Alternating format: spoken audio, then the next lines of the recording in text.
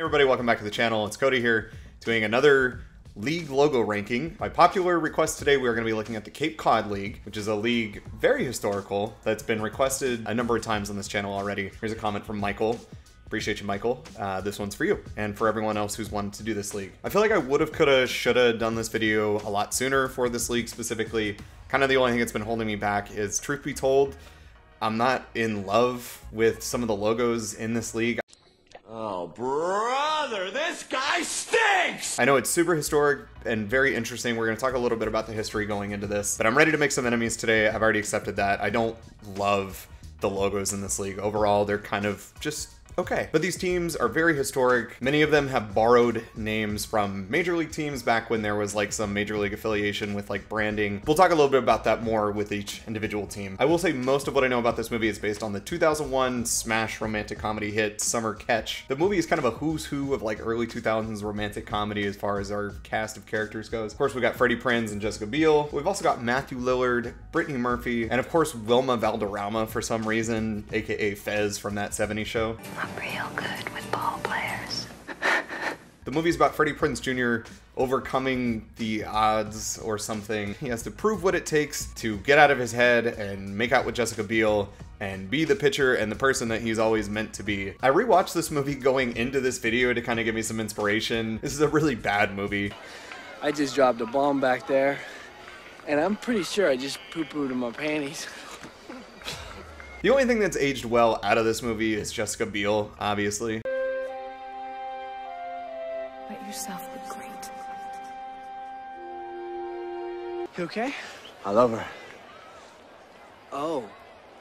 Okay. So as mentioned, this league is like very old and very historic. It actually dates back to 1885, and it's kind of like the preeminent collegiate summer baseball league. It's by invitation only. It's known for being like the best of the best. That said, some of these logos, I mean, these teams have been around for so long, you would think that they could kind of modernize and do something a little bit more inventive and creative. There are 10 teams. We got to start with somebody. I'm ready to just be blown up in the comments with this video. But the worst logo in this league is the Burn Braves. Also, full disclosure, I've looked up how to pronounce some of these cities and names and whatnot. But the reality is I'm not going to get it 100% exactly right. I'm not from Massachusetts. I'm not from the Cape or whatever. If you're going to torch me in the comments, do it by defense of your team and not by your hatred of me mispronouncing the city. The Burn Braves, here we go. This is, so in 2008, Major League Baseball announced that they would be enforcing their trademarks and their names and their branding. So for teams that wanted to continue using those names, like the Braves here, for example, they would need to buy their uniforms and merchandise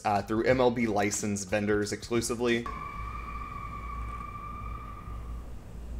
In this case, the Braves used to play in Boston, so they're kind of borrowing on that. I do like that they're using that and kind of like borrowing on that history, but also trying to do something unique. I am about to torch some other logos coming up here that are just doing a heavy dose of copy and paste, so props to Born here for doing something a little bit more original. But it's really just not that exciting at all, and in fact, this looks like a logo that I would see on a high school. The effort that this logo projects just gives me high school vibes. There's not a lot left for redemption here. Next up, we've got the Brewster Whitecaps. I never ever see this, but when I do, it really catches me off guard to include the league in your logo. I just think that's so weird. I don't know. You know, in its simplest form, this logo is just words over a baseball. Counting up all these words, we've got Brewster, Whitecaps, Cape Cod, Baseball, League, Baseball, Club.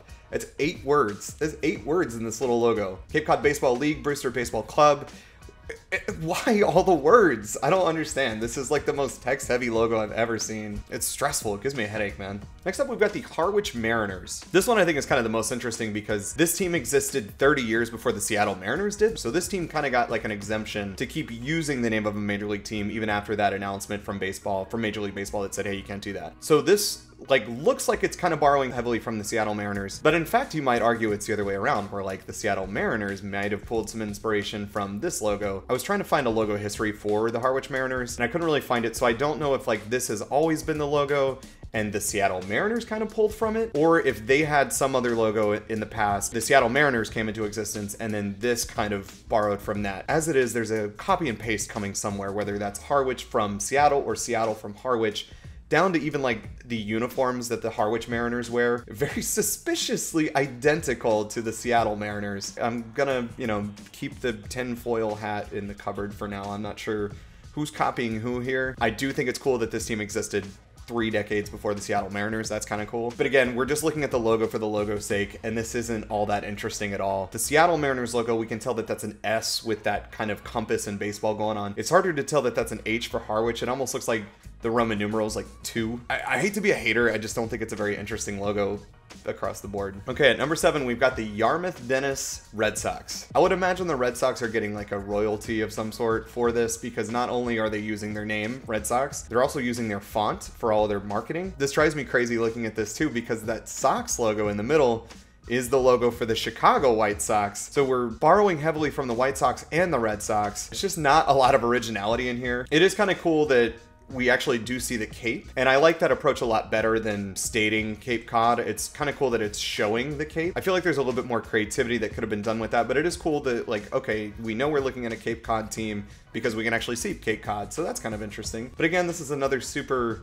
text-heavy logo in general. I think it's done a lot better than Brewster, but it's just like a little too intense with what we're looking at here. There's a lot going on. Next up, we've got the Hyannis Harbor Hawks. Right off the bat though, again, a lot of text, including Cape Cod Baseball League up at the top. You have to squint to see it. This used to be the Hyannis Mets, but again, back in the day, Major League Baseball said, hey, don't do that or give us money. They did keep the Mets colors with the blue and orange. Kind of a cool way to like trace it back to, yeah, we used to be a different team. And orange and blue, that combination that the Mets use has aged so well. It's just a timeless look. So I really like the colors on this. And overall, it's not bad. We have like a fun cartoony character. You know, it's hard to tell if he's about to crush that ball or just whiff completely. Again, I just think it's like way too text heavy. We see the H on his hat. It says Hyannis across the jersey. And we see Hyannis up top, and then we, you know, with Harbor Hunt, Cape Cod Baseball League, it's just too many words. It's just too much. Like, simplify a little bit, you know? Simple is key. Simple is key. And now it's time for Silly Stories with Cody. Larry, the part of the show where Larry Cody comes out and tells sings a silly song. Story. Native Americans bartered with the early settlers on the land on which the villages of Katuit and Sentuit now stand. Hope I'm saying those right. The terms of the sale were a brass kettle with a hoe thrown in for good measure. Thus, the Katuit baseball's team name, the Kettleers, was derived from that early real estate transaction. Pretty interesting, honestly. And the logo is interesting too. It's very simple. I think I might like it better if that C wasn't just on a baseball hat, if like the C was the main focus of the logo. But I really like the colors, just simple white and kind of maroon. This is kind of a stretch, but back in the day, the Norwich Sea Unicorns used to be the Connecticut Tigers, and that C on this hat looks just like the C that was on those uniforms. Very classic, timeless looking style font, and I'm into it. This is actually pretty cool overall. Next up, we've got the Orleans Firebirds. It's kind of cool because what I'm showing you right now is just the bird coming out of the O, but the full logo is kind of, it's really text heavy. I'm scoot out of the way because it looks like this. And this is actually very, I really like the font here. It's very, very cool. It's cool. It's cool. Your whole outfit. Or uniform. Uniform. That's what it's called, right? And that bird is really tough. It's very fierce. I love that it's coming out of the O. I will say like these next couple ones as we're getting into the top are actually pretty good. Next up, we've got the Wareham Gatemen. This one's pretty cool too. You can tell it's borrowing from the Red Sox with that W, and I love how that W is like coming through a baseball diamond. There's a lot of like cool layering going on here because that diamond is also kind of sitting on top of that outer ring that says the team name and baseball across the bottom. Again, get rid of the word baseball. I don't like that. Colors are great. That red, blue, and white are kind of like classic colors for baseball. Again, this is like simple, but it's effective. It's done really well. This is nice. And now we've got the Falmouth Commodores. I just got done praising a couple teams for having like simple logos. Dude, what are you doing? Normally like a lot of detail is almost more of a distraction than anything else, but here it's very cool because this is like, again, an old league with a lot of history. And this has like an old historic looking logo to it. It's just very kind of like 20s, 30s baseball card almost. It's kind of hard to put into words. It's got this really cool crest with this anchor coming down and Commodores and a banner across the bottom. The baseball up top too, because it's kind of like the top part of the anchor, the part that goes in a chain and up on the ship deck. I don't know my nautical terms, but that's like the rounded part of the top of the anchor is the baseball. This is just a very historic looking logo. Again, a lot of detail, especially in that ball player there. But I think for a league like this with a lot of history, it works really well. It's super cool. And at number 1, we got to go with the Chatham Anglers, formerly the Chatham A's, aka the team that Freddie Prinze Jr. almost pitched a no-hitter for in the Cape League. That doesn't matter because that wouldn't even make the Boston Globe, so really who cares? A no-hitter in the Cape League won't even be in the Globe tomorrow. All right, girl. That'll last you forever. I'm pretty sure I just poo-pooed in my panties.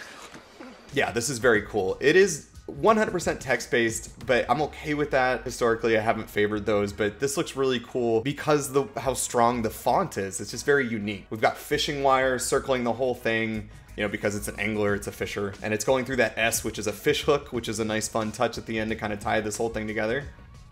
And overall, it's just very strong. Again, great colors, very simple with just blue and red. As far as like just text-based logos go, this is the way you do it. This is fantastic. And y'all, that is going to do it for another ranking. Leave your comments down below. I'm ready to get bashed on. I know how historic this league is. I know that there's so many diehards of the Cape League. Pretty decent league overall. The longer we looked at these, the more I kind of appreciated and liked them. I'm a big sucker for history, so this league is very, very interesting to me. If you guys like this, if you want more content like this, go ahead and comment down below what leagues you'd like to see. Subscribe to my channel if you haven't already. That really helps me out. Appreciate you guys ahead of time. Look forward to seeing you in the next video.